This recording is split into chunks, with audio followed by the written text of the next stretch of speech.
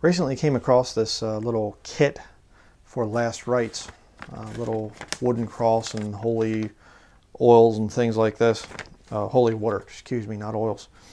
And just thought I'd read this with you. I'm going to show it to you then here in just a minute, but I'll read this thing quick here. It's unbelievable. And you know, this whole thing, not one verse of scripture.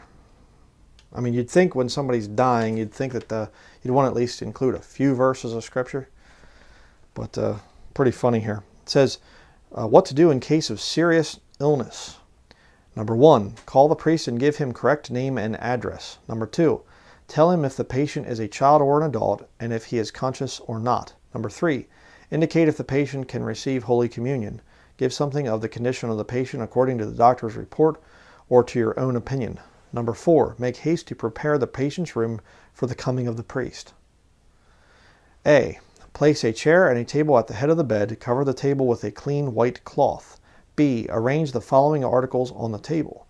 A crucifix upright with 2 lighted candles, 51% beeswax. That's in the book of Acts somewhere, someplace there. A receptacle containing holy water, somewhere in the Bible too, I'm sure. A glass of ordinary water and a teaspoon. A bowl for cleansing the priest's fingers. We'll be back to that one in a little bit. If you foresee that the patient will receive the last rites, in other words, when they die, place on the table a saucer or small plate containing a bit of table salt or a slice of lemon with a supply of cotton. Okay. In the kitchen, prepare a wash basin with soap, water, and a towel. This is all in the Bible. I mean, they were doing this all the time.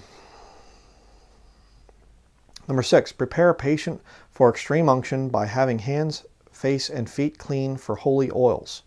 When in doubt as to whether or not the patient will receive the last rites, be certain by making all the necessary preparations. Now here's what gets good. Number 7, when the priest enters with the host, he should be met at the door by an adult member of the family carrying a lighted candle. He shows up with a cookie. You know, the consecrated host. Jesus has come to the house, you know, in the form of a cookie. Comes in there, you come to a lighted candle. Number 8, this person should genuflect on greeting the priest and then proceed in silence to the patient's room. Then there's bowing yourself to a cookie. Isn't that funny? Number 9 here.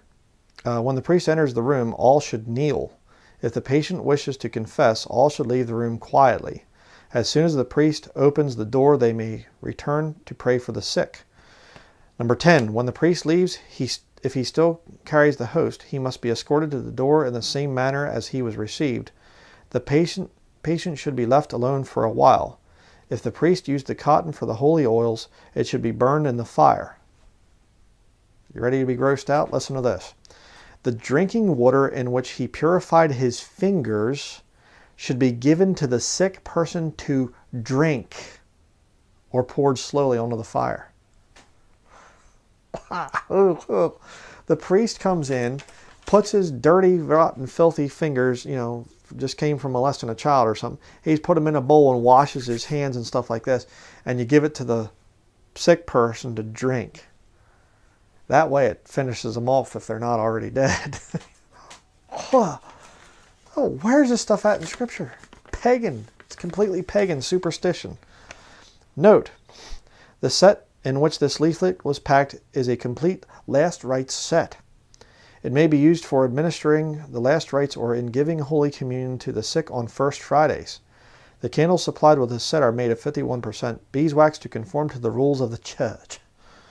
The quality and workmanship of this set is guaranteed by the manufacturer Jeweled Cross Company, Incorporated, North Attleboro, Massachusetts, USA. Sold and distributed by religious goods dealers and stores throughout the USA and Canada. Then you get extra candles. You know, here, I'll show it to you. Unreal. Okay.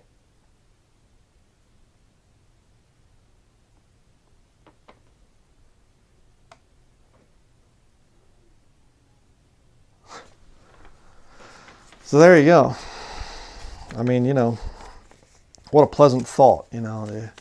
You got the priest and he's there, he's washing his hands in this dirty water or whatever, and then you take his dirty washed hands water and you make the person drink it.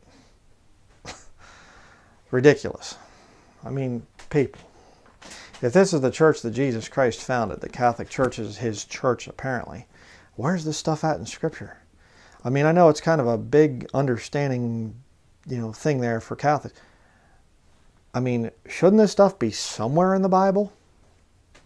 But it's not. Why? It's pagan.